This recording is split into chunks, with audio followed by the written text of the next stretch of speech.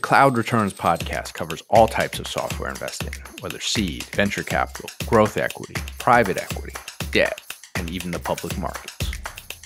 All right, happy to have Pat McGovern from Bowery Capital on the show today. Pat, you want to give us a bit of an intro on yourself and your firm? Hey, Matt, thanks for having me on. Yeah, I'm Pat McGovern. I'm a senior associate at Bowery Capital. We are a pre-seed and seed stage investor focused exclusively on B2B opportunities, offices in New York and San Francisco. We invest, pretty generally across the B2B software landscape. I personally spend a lot of time on vertical SaaS and marketplaces, but we also invest really in anything that has a kind of B2B sales motion. So that could be cybersecurity, data tooling, developer tooling. The one requirement is it has to be, in the B2B landscape. All right. Well, we're going to make the whole show about vertical SaaS. I know you've written there, and we'll include some of your resources in the show notes. And the first jumping off topic would be kind of like learnings you've seen at Bowery for seed stage companies selling into enterprises. Like, what are the pitfalls, opportunities, like just some pattern recognition there?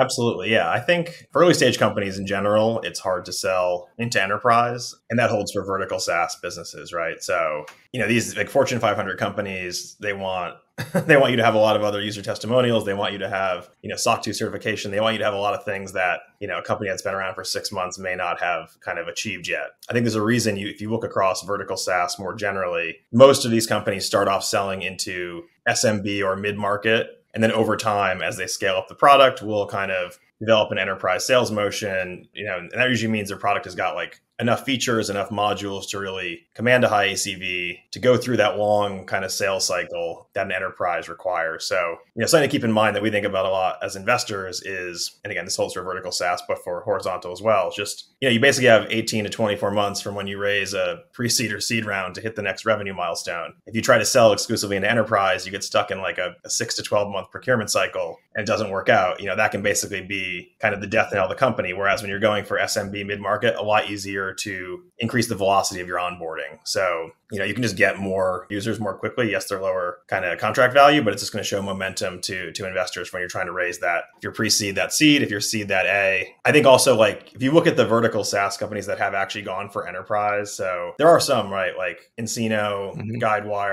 These are companies that IPO'd with, 100 customers, 200 customers, right? When you think about Toast, they've got thousands and thousands of customers. Service Titan, tens of thousands of customers. The vertical SaaS companies that seem to be able to go to enterprise like right away and always basically only play in the like high ACV bucket, they're generally like spin-outs. So like Viva is in that high ACV bucket. They spun out of Salesforce. Encino spun out of a bank in North Carolina. So like, they have the support to kind of have more time, live inside a big enterprise, spin out, and then start playing in the enterprise lane. I think if you're going from like 0 to 1 without some kind of spin out or some kind of like, really patient financial backer, you're kind of going to have to go SMB mid-market and then creep up over time. Yeah, which makes perfect sense, right? There's not going to be a lot of greenfield opportunities in enterprise technology in 2023 for some seed stage company to come just take advantage. Oh, okay. Vertical pharmaceutical CRM, right? Like Viva accomplished that 20 years ago now, 15. Yeah.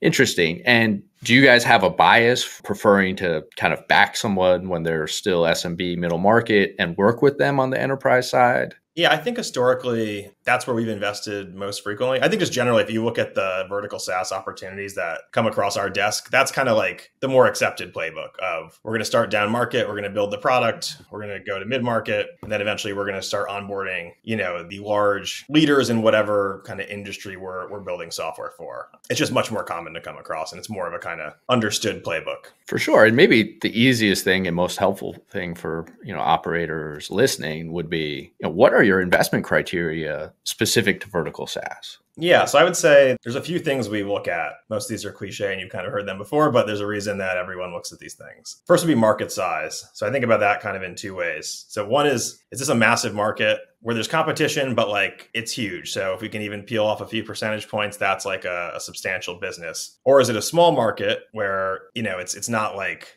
restaurants or construction or some huge, several percentage points of GDP kind of category, but there's no competition, right? So there's the potential to kind of win the whole market. That's how I think about it. You either need to have a giant market, you can win like a fifth of, or you need to basically go after a small market and get everyone to use your product and become the industry standard. Both of these are kind of getting harder to find, right? I think from an investment standpoint, a lot of the massive markets that are like several GDP points, Toast for restaurants, Procore for construction, these are like kind of taken, right? Someone has gone out and won. And in these smaller markets, now you're seeing lots of founders, vertical SaaS is kind of a cooler category to be building in than it was 5 or 10 years ago. These smaller opportunities are seeing more and more kind of cloud native, next generation offerings going after the same opportunity. So instead of construction, it's like window replacement for contractors with under 50 employees, right? And there's 4 people doing it and they all have a smart founder and they're all cloud native and they're all, running the playbook of like the Bessemer layer cake. We're going to do all these different things to generate revenue. That's tricky too. So it's like we're trying to find something that's not in either of those buckets. And it gets harder every day because there's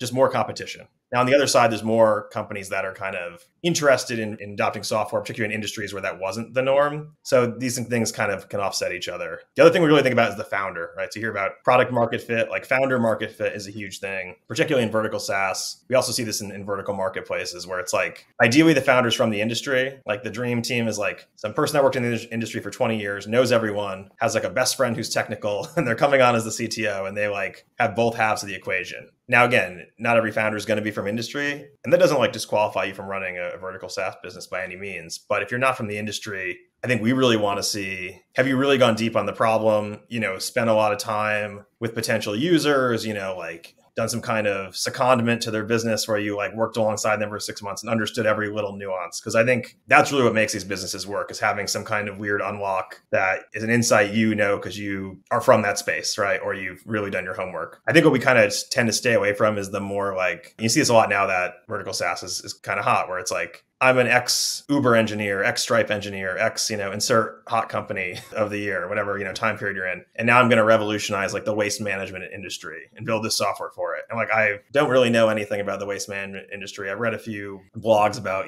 vertical SaaS revenue streams and building a company in that business model. But like, we try to stay away from that. I think that historically does not work as well as when you have someone, who's from that world you're trying to serve. The third thing we think about in terms of like market size founder, the other is just like, what is the IT budget in that industry right now, right? So I think about it as greenfield opportunity versus like replacement cycle opportunity. So greenfield is an industry where there's no software right now, right? And you believe you're going to convince everyone in, say, the waste management industry, the landscaping industry, whatever, pick the most offline thing you can think of, that they're all going to start carrying around iPads and using like a cloud software platform to run their entire, day-to-day operation. That's one end of the spectrum. The other is there's an IT budget. There are software incumbents. Ideally, they're like 10 to 20 years old, don't have a cloud offering, very behind the times, unpopular with their users, like something that everyone hates is a good thing to try to replace. Those are kind of the two like scenarios. I would say I kind of prefer the latter. So it's like there's already spend in this, these buyers already spend a lot of money on software, or at least some money on software, and they don't like that software. And it's like there's a natural kind of rollover that's happening. That's one scenario you see a lot. The other scenario where no one uses software yet and you're going to convince them that now is the time. I just think I've seen a lot of people get burned on that, where it's like, everyone's like, now digital natives are taking over. Everyone's going to start, using software for everything. And I do believe that, but like you need a catalyst, right? And trying to time when people are going to make a huge behavior change, I think is a lot harder than someone has software they don't like and you're going to sell them a new version. I think it's just it's a little easier to make that switch. And I think this is helpful for, having gotten to know some entrepreneurs over the year where kind of like the venture capital, private equity, all of it is very much a black box, right? Of how things happen. And let's say you're pursuing a vertical SaaS, like home inspection SaaS, right? Or one of these appropriate for 2023, recognizing the realities of what already exists. Like, what does your industry due diligence look like at the early stages when, that deal comes across your desk in home inspection, vertical SaaS? Like, do you go look at the number of competitors? Like, how do you guys like quickly sort through kind of the industry side of things?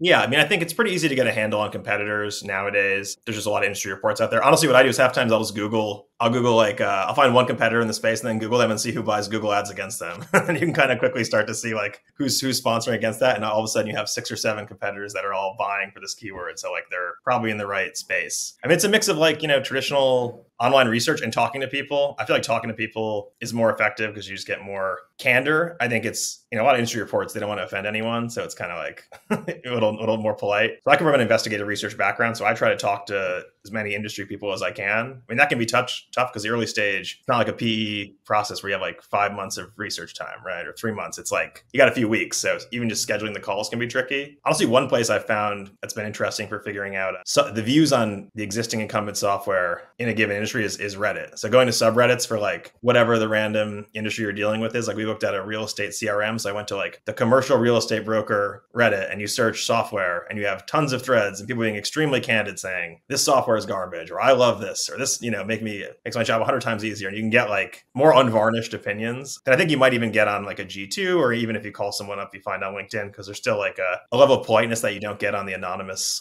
message board side of the internet. But it's a mix of like, just reading a lot and talking to people. It's nothing too crazy. I think also a lot of it is in industries that don't really use software is like talking to people and be like, would you really use this? Like what is the bar for getting you to really change your behavior? In industries that have software, it's like, how much do you hate the incumbent and how sticky are they? Like, could you feasibly move, or is there something that would like be an operational nightmare if you were to switch? And would you say for like a vertical SaaS founder, right? Like there's more of an onus for them to kind of document the industry landscape, their customers' problems, the setup, to make it easier for an investor like yourself compared to someone pursuing something horizontal and kind of can get by with some very high level slides? Yeah, I mean, like one of the main things we look for is how much have they talked to end buyers, right? Like, do they have a sense of what that buying process would look like, who these people are, what they care about? Obviously, all founders say it's a massive industry. They all have a slide saying this is the biggest, the biggest opportunity ever in the history of software. So like some of that stuff I think gets discounted a little by VCs. I mean, the more like work, particularly the early stage, the more work the founder can show they've done, that is like shows they're invested in the idea. And it's not just like, oh, let's see if I can raise some money off this deck. And if I do, then I'll run with it for a few years. It's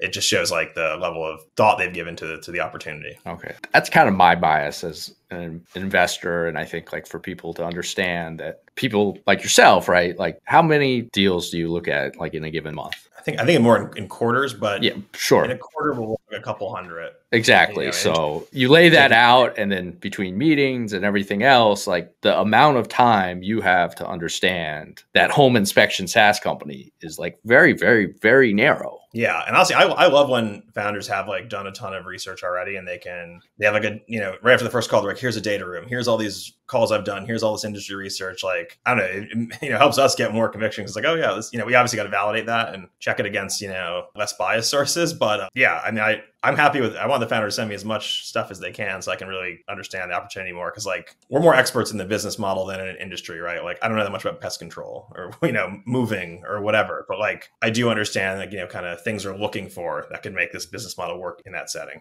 Interesting. And I know when we were, coordinating for the show, you brought up a dynamic of people who are choosing verticals or problem sets that are too narrow relative to kind of the onus of raising venture money. Could you elaborate more on that? Yeah, no, happy to. So again, kind of touching on what I said earlier, a lot of the like huge industries that are several points of, GDP, those have been taken, right? Those are the most obvious ones to build for, right? And then you see this kind of trend where people are going more and more narrow. So founders, instead of going after, commercial trucking, are going after refrigerated trucking with, fleet sizes of 1 to 3 trucks, like in the West Coast, right? And it's like, when you get so narrow, and part of that's just competition, right? Because that way you can say, we don't have any competitors, right? That the famous one's different. We're doing something unique. But like, the way we think about investing in general and vertical SaaS is like, can this business get to like 50 million, 75 million ARR in 5 to 8 years? Right? Like, is there even, when you're in such a narrow bucket, it's like you really need everyone in that entire category to start using your software, and you need to get a ton of pricing power, and you need to do that all in like 5, 6, 7 years. So I think when you're going really narrow, it can still be a great business, right? Sometimes there are reasons to have, something more specialized for some subsector of a category, but maybe those should be bootstrapped, or they should be kind of like very lightly capitalized, grow more slowly, kind of reinvest in the business rather than taking on a ton of outside capital and trying to scale this thing in a 5 to 10 year window when there just might not be enough of an opportunity there to get an exit. And that's when all these founders kind of get stuck in like trying to raise money. And it's just, I just think like, you don't always have to take venture money. And there's a lot of vertical SaaS businesses where founders have made, very healthy returns, kind of getting one financial partner or bootstrapping and kind of, not gutting on the venture bicycle of just just like, scale, scale, scale, spend, spend, spend, raise, raise, raise. There's other ways to grow these businesses that can still work. I think also multiples in software changed dramatically in the last, 18 to 24 months. So maybe some of these more narrow vertical SaaS companies could still be a big exit at like a 10 to 15x revenue multiple. Now, when you see revenue multiples closer to like 5 to 7x, it gets that much tougher to be trying to raise money for like what's ultimately like a pretty narrow opportunity. And to frame this for folks, would you offer any like TAM guidance of like what would be too narrow, or should you just really work from that? Like, hey, can this be 50 million of ARR in 7 years type of framework? I would say the latter, just because like TAM, maybe it's different. If there's already 5 people going after it, it's a lot tougher. If no one's going after it, maybe you have a smaller market, but you've got kind of a head start or some kind of distribution advantage. I just think more about like, can you get to 50 million in ARR or 70 million in ARR in, 5 to 8 years? That's kind of like a good North Star to work backwards from, and then think about, all right, how can we get there? That's when you think about that, that's just like a really, really, really high bar for vertical SaaS. Right, like to hit that absolute amount.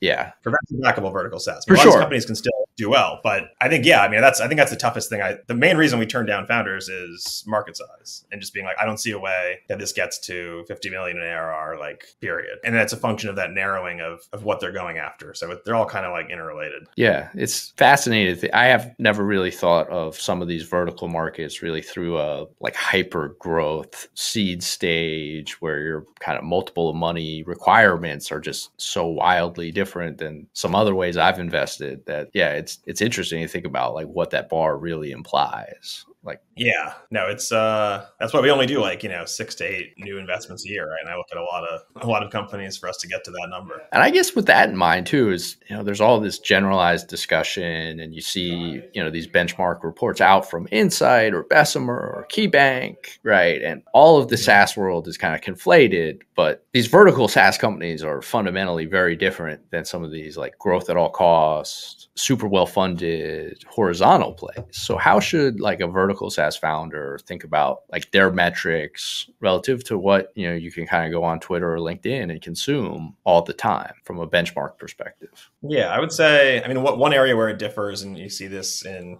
if you just read like, what's been written already about vertical SaaS is, customer acquisition hypothetically should be a little cheaper than in a horizontal setting because you have a much tighter buyer bucket, right? It's like, you're not selling some cybersecurity tool to every Fortune 1000 company. You're going after, glass installation companies, right? So there's like conferences, there are trade publications. You can target your advertising much better. I know there's a study that gets trotted out from time to time saying, on average, vertical SaaS companies can acquire new users like 20% cheaper than horizontal, right? So I think as a founder, like investors are going to want to see that you actually are getting that extra like operational leverage of getting your users relatively cheaply compared to other software companies. So if you're a founder and you have like incredibly high customer acquisition costs and you're building in vertical SaaS, you might want to try to rethink about how you're marketing, how you're onboarding people, because that's going to be like a red flag for potential investors, right? I think another thing to think about, I don't know, it's like there's like the growth at all cost thing, right? Where you had companies lighting money on fire for like a decade, and then you have, now it's almost swung the other way. We get pitch companies that are like, we're profitable, and they're like, we're about to be profitable, and they're like a seed stage company. It's like, you really shouldn't, if you're trying to go after a venture scale outcome, you probably don't need to be profitable yet. You need to be growing and hiring a bunch of salespeople and,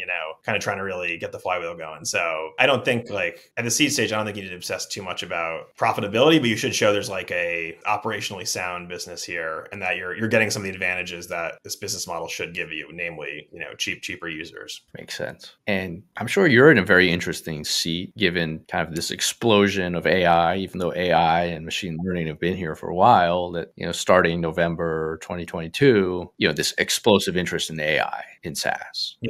And like, what are some interesting things you're seeing in vertical SaaS? And like, do you have a kind of a thesis of how AI will play out in vertical SaaS? Yeah, no, it's definitely an interesting time. I would say we've been trying to do a lot of research around that just because every VC is, and it's like there's a reason. It's pretty wild, just the advances in the last year. We actually have a vertical AI and vertical SaaS market map that was going to come out this morning, but we're still editing it. So hopefully tonight or tomorrow. But just we're highlighting a bunch of categories where we're already seeing AI having an impact kind of on the vertical SaaS landscape in a bunch of different categories. I think our biggest challenge is trying to figure out who does this benefit, right? Do the benefits of AI accrue to the incumbents, or do they go to kind of newer AI first, next gen vertical SaaS players. I think from our initial research, I think unfortunately it probably goes to the incumbents who see most of the upside, which isn't good for us because we can only really invest in, companies that are generally 1 to 3 years old, right? And, seed, pre-seed. I think there's a few reasons that we think it's probably going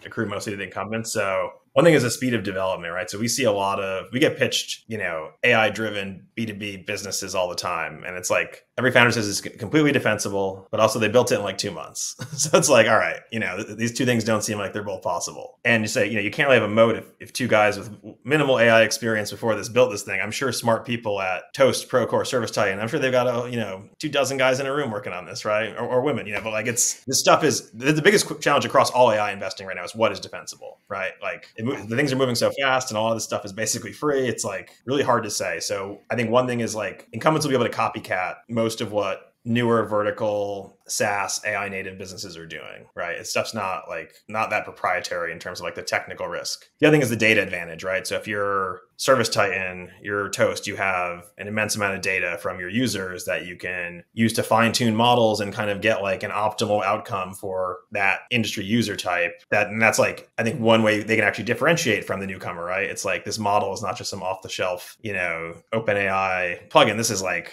I took that and I've trained it on millions of restaurant transactions and reservations and whatever else. And it's like, purpose built for this use case. So that's another advantage for the incumbents. And then thirdly, just like distribution advantage. That's part of the data thing too. But, they can roll this thing out to everyone. Like I'm sure like you see like, Notion came out with the AI thing, whatever, months ago. I guarantee every large vertical SaaS company is going to drop Procore presents AI, the same like Salesforce rolled out the big AI announcement, a month ago or so. So when all these vertical SaaS kind of say Series C and beyond businesses come out and drop, we now present like AI enabled workflow. That's like really bad for all these challengers that are saying we're doing an AI version because it's like, well, it kind of exists and it already has all this other stuff and it already has, much more support and product kind of depth. So yeah, I think it's tricky. Again, I could be wrong. I don't think anyone really has a perfect understanding of how quickly this stuff's moving. But the other thing is like, so where can newcomers win, right? I think there are still opportunities. So like, I think where existing players will win is in AI that's more, a lot of this is workflow tools, right? Like most vertical SaaS is not like that, across industries, there's obviously nuance and differences, but it's like, here's a tool where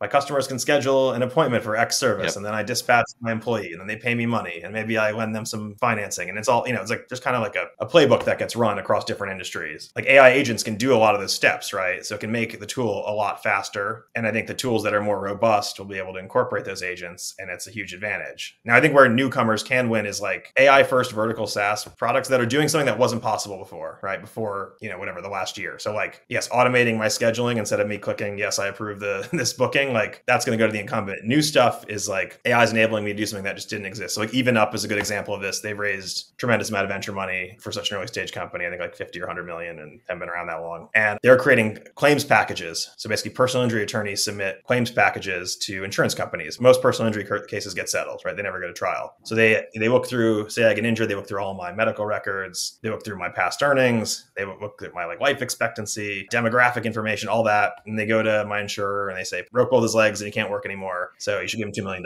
This is like, that's what he's owed by, whoever the defendant is that you're the insurer of. Like Even Up can basically dump in a ton of these records unstructured and then create a claims package that's like as good or better than what exists. Like that can win because that's a new thing, right? It's not like, oh, this is an existing workflow, we're going to speed up. This is something that was not possible for a computer to do, but now it has kind of the intelligence and flexibility to comb across all this unstructured data and come out with like analysis and a real output. I think that's like where you can win. Another example, Harvey in law, right? So one of the hottest, vertical AI software companies. There's been a ton of technology in legal settings for the last 20, 30 years, like e-discovery, document review, all these tools. There's already a lot of software there. What Harvey's going after is something different, right? It's actually drafting legal motions, complaints, what have you. Historically, the way lawyers have done this is they open up the Word doc for the last case that was similar, Control F the new plaintiff and defendant's names in, and then start, using that as a skeleton to start building out a new complaint for whatever the new lawsuit is. Like there wasn't really like technology involved in motion drafting, complaint drafting, brief drafting. So that's like an opportunity for Harvey. Wow, this is new. It's completely new. So like, I think that's where you can build an AI native vertical company and still like win, right? And not just get kind of front run by whoever's already in that space. So you have to go somewhere where there's like no technology at all almost if you want to win. So yeah, those are kind of my thoughts, but we're still trying to get a handle on it. So, I think even these companies that have raised a lot of money, not that many of them have like reached mass distribution or,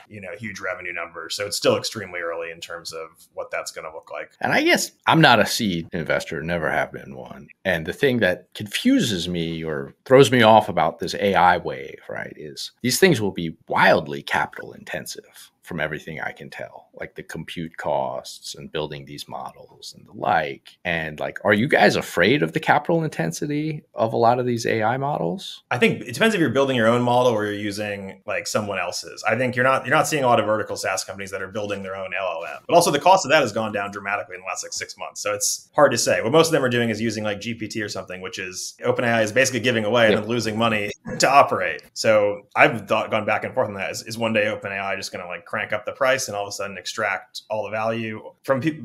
I thought that for a while, but everyone I've talked to said, no, that's not really their plan. Their plan is kind of to become this free layer and then monetize in other ways. They're not free, but the cost is far less than what they're subsidizing it. Definitely something that I've thought a lot about. I mean, I just think it's changing really fast and it's hard to say, but it's a risk for sure. Yeah, it'll be interesting to see like SaaS, even at like modestly lower gross margins, like what's already, to hit the scale points we talk about, right? Like you lower gross margins another 15, 20%, and just like the amount of capital required to get to 25, 50 of revenue is. Yeah. There's a lot of like a fair amount of open source kind of AI infrastructure being created too, that I think some of these businesses can rely on if the more blue chip LLMs start to charge, usurious prices. So I think weirdly some of that stuff's becoming a commodity too. I mean, it changed every like 2 months. Like I saw a chart of how much more cheap it's become to train an LLM just in the last like 4 months because of a new way of going about it. And it literally cuts the price like 80%. So there's definitely pricing uncertainty around all this, which is one of the things that makes it even more difficult than evaluating, a typical kind of software investment. All right. We'll stop on the AI because I do know that feeling that like the life cycle of the information and the takes kind of like expires every 2 weeks, and I'm still trying to get oriented myself. And another thing that came across in our show prep, though, was about building out the layer cake, monetization models. And that playbook has gotten more and more advanced. Technology's advanced in terms of like what is possible. Like I started investing in SaaS in 2009 in like lower middle market private equity companies. And the idea of adding payroll, right, to your vertical SaaS would just be this magical fantasy, right? There's just no possibility that could ever happen. And now you see that that's effectively like an API out there. So like, what are some things that you're seeing? Like, what are some of your takes on like things Bowery likes, you like, or things to avoid that, kind of have more pitfalls or might not be worth, all the effort to go create that piece of the cake? Yeah, I would say, obviously embedding like fintech into vertical software has been, a hot trend for a number of years now. I think the most successful route of approaching this has been kind of payment processing, right? So if you have a customer facing piece of the software and you can have the business route their payments through your software, you can take a cut of that. And Toast is the best example of this. I think more than half the revenue is from payment processing, and they can, charge a little markup on that. And then obviously they have someone else on the back end they have to give a cut to as well. It's a great way to make money. It's low risk.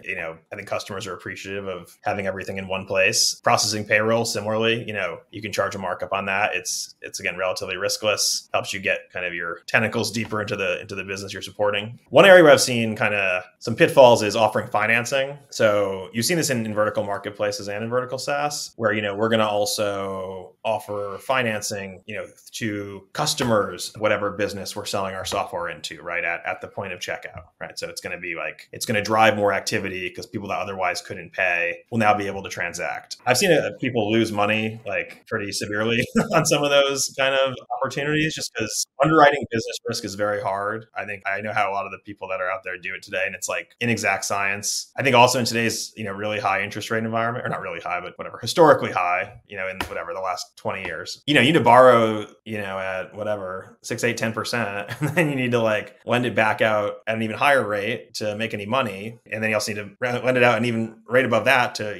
cover some of the defaults you're going to have. So you end up getting this really bad adverse selection problem where the only people that are willing to borrow from the financing that your vertical product offers are people that like don't have any other ways to pay for this, like in terms of a commercial line of credit or savings or, a business credit card. So it's like, I don't know. I think it just gets very tough to really make money off that just because you basically need to charge such a high interest rate that the only people that will take it have like no other options. And you really don't want a loan pool of people who have no other options. I think also like software companies and marketplaces are not like bank lenders. They're not good at like collateralizing these lending arrangements and like recovering assets they can sell. Oftentimes there's like very little in the way of underlying collateral. So I kind of think founders should maybe give a lot of thought to whether they want to, turn that on in their business, or maybe wait, until they're big enough that they can experiment with it without taking any huge hits. So Pat, maybe just like, what's the pitch for working with Bowery? Like, what do you invest in? Like, why should they work with Bowery? Yeah, I mean, I think we know vertical SaaS pretty well. We spent,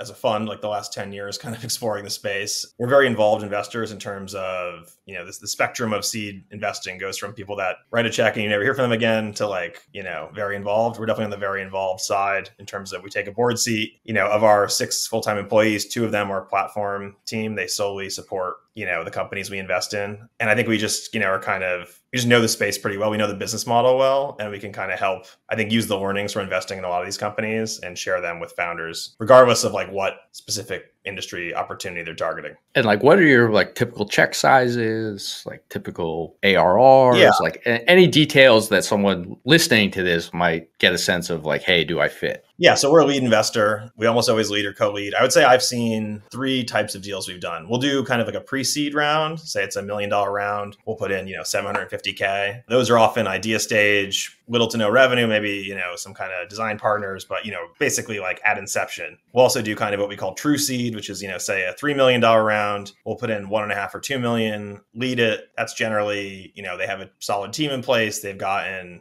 some revenue going, maybe say 100,000 or something. Right? Like there's traction, it's going in the right direction. It's scaling up really quickly in terms of like user interest. Mm-hmm. And then the third bucket we'll do is kind of the larger seed. So say like a $5 million round. We might co-lead with another seed fund. We would do like 2 million, they would do 2 million. And then, kind of follow-on investors, angels might do the remaining million. So, and those are for like kind of companies that maybe already raised 1 or 2 million, more mature, kind of trending Series A, almost think like a seed extension or something, right? So those are the 3 kind of lanes that we play in. And beyond that, we don't come in past the seed. We're almost always going to lead, and then we'll follow on through the A and B. And then beyond that, we generally kind of take a step back, just given fund size. That makes sense. And how big is the fund right now? So we're on Fund 3. Fund 3 is $70 million vehicle. We're probably about halfway through making new investments out of that fund. Okay. And we hold back a lot for follow-ons just because as a seed investor, you really want to try to protect your ownership as long as you can because the dilution gets pretty steep for, the companies that really scale up. There's a lot of rounds of funding. Companies stay private a long time. So you have to kind of get a good ownership target early and then, kind of ride the dilution down as the company, raises Series C, Series D, et cetera. Great.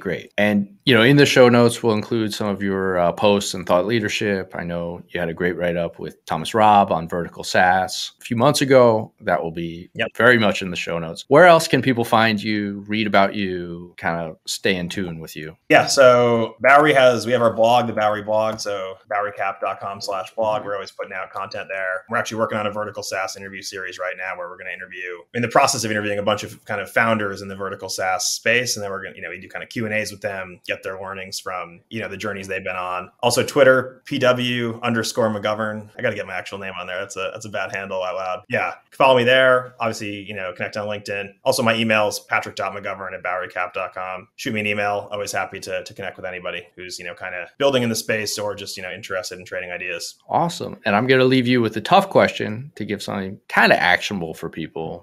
What is your favorite question to ask like a founder when you're kind of screening them to see if they are backable? What are your best or some of your best questions? It's like one I've been asking. I mean, it changes. I feel like you go through phases with these things, but I feel like one question I've been asking a lot lately is like, what objections do you get from the companies that won't use your product, right? So try to understand. Usually that kind of gets them away from the like, everyone loves this. It's like, what do people like, why aren't people going for this sometimes? It helps them kind of tease out how well they understand kind of the sector they're selling into, and also just kind of like how candid they're willing to be about, the challenges of cracking whatever that space they're targeting is. Because if they weren't getting objections, they wouldn't need our money, right? It would just be, the revenues would be, up and to the right? So there's kind of like, I just like that when it gets at a little more vulnerability. And like, what are some patterns of founders you like kind of like very analytical, very customer centric? Like what are kind of like the ideal founder for you, not just Bowery, but like you making an investment decision? Yeah, I mean, this is also cliched, like the Amazon thing, right? Customer obsession. Like how well do they understand the buyer type? Have they done like hundreds of customer interviews, gone and like rode around, say pest control example? Have they like ridden around for 3 weeks with a pest control guy and just like watched everything he did?